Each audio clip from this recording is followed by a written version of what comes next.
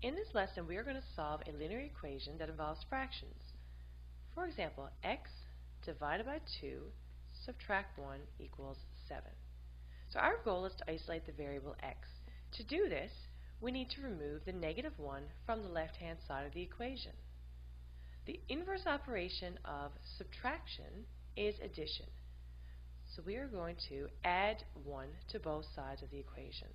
So we have x divided by 2 subtract 1 plus 1 equals 7 plus 1. Now, negative 1 plus 1 becomes 0.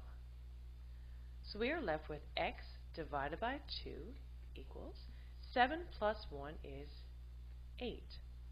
Now, the inverse operation of division is multiplication. So we are going to multiply both sides of the equation by 2. So 2 times x divided by 2 equals 2 times 8. On the left-hand side of the equation, we have 2x divided by 2 equals 2 times 8.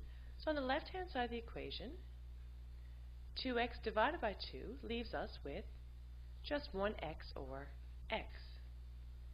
2 times 8 is 16. So x equals 16.